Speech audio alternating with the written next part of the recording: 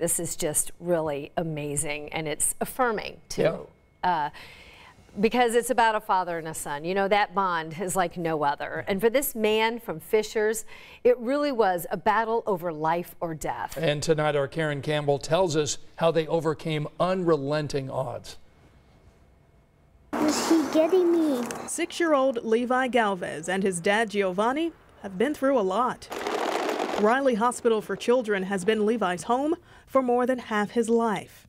He was diagnosed with leukemia when he was 2. That was a hard blow, you know, and realizing that your child has cancer and then it comes back again, like, how, you know?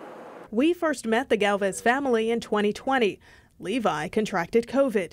And, you know, there were many times that we felt like you were going to lose him. The emotional pain grew, all during a pandemic, as Dad Giovanni worked as a patient financial counselor in the ER at Methodist Hospital. Sometimes I would work 16-hour days. I would work a lot. Sometimes I would work 7 days in a row, 12 days in a row. And being in a hospital and just being in high demand because it's an active pandemic going on, I would get calls from different hospitals. Last summer, life for Giovanni took an unexpected turn. You know, things were rough in my personal life, and I had hit a really rock bottom. I worked night shift, and I got off at 6 a.m. that day.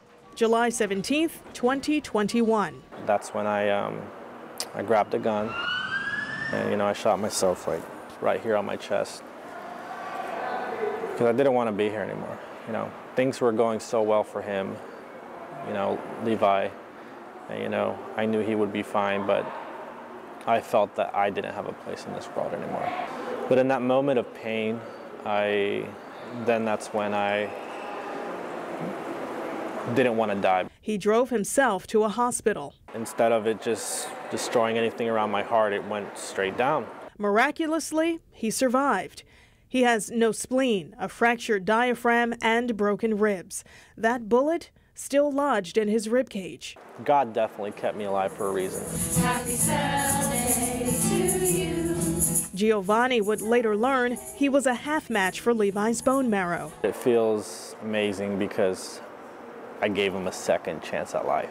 After 40 days at Riley Hospital for Children, undergoing a bone marrow transplant, Levi's transplant was a success.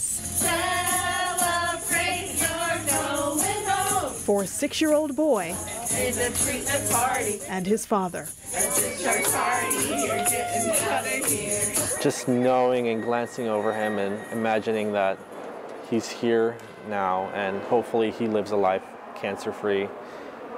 It's because of me, and, you know, it's amazing. It's amazing, and, you know, I will always be grateful for that moment.